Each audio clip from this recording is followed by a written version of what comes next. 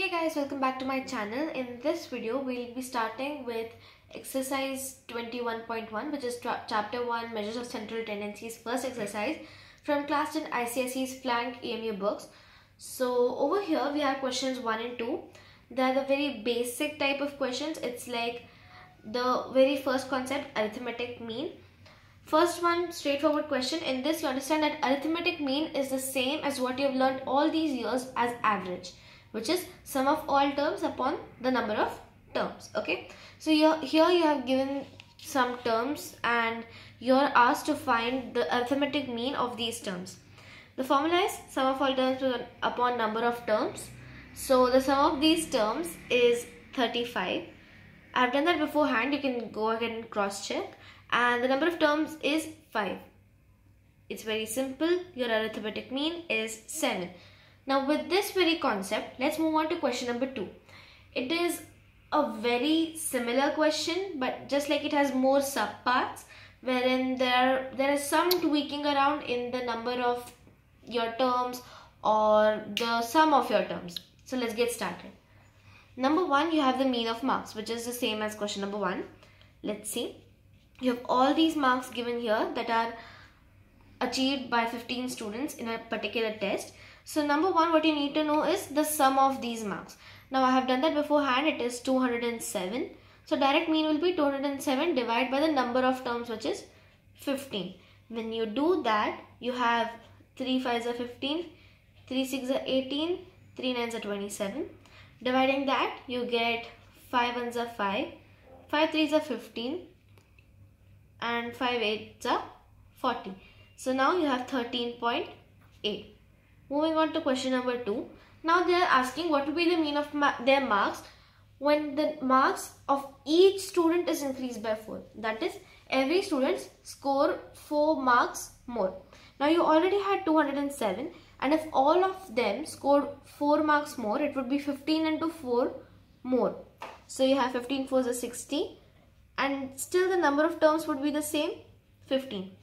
Now, if you want to make it look larger in your exam sheet, what you can do is you can write down each term and then put a plus sign, and then the whole divide by the number of terms, and then you finally write the sum. That will just make your question look longer, but even this is acceptable.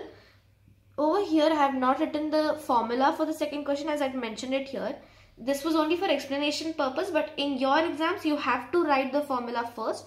And then you have to carry on with your steps, at least for this first sub question.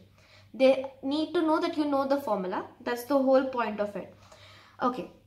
So now that you have this, you have 267 upon 15. Same thing. 3 5s are 15. 3 8s are 24. 3 9s are 27. You divide it. 5 1s are 5. 5 7s are 35. And then you have 40 remaining, which is 8. So you have 17.8. Let's move on to sub question 3. The mean of their marks when 2 marks are deducted from the marks of each student. So now you already have the mean of the sum of their marks initially. Now if 2 marks are deducted, that means 15 into 2 marks are deducted from the sum. Why? Because 2 marks from each student's marks. So that is 15 times 2 is removed. So 15 2s are 30, and since it's removed, you will make a minus sign in between. And then still the number of terms will be 15 because it's still the marks of only 15 students. Okay, so now that you have these marks, what will be 207 minus 30? It will be 177 upon 15. Now if you see closely, both of them are divisible by 3 again. So you have 3 5s are 15, 3 again 5s are 15, and 3 9s are 27. Simplifying it, 5 1s are 5, 5 1s are 5, and 40 remains. So again 8. So you have 11.8. Moving on to the last sub question, which is the fourth sub question. You have the mean of the marks where the marks of each student are doubled. Now if the marks of each student are doubled, then your sum will also double. So you have 207 into 2 upon 15.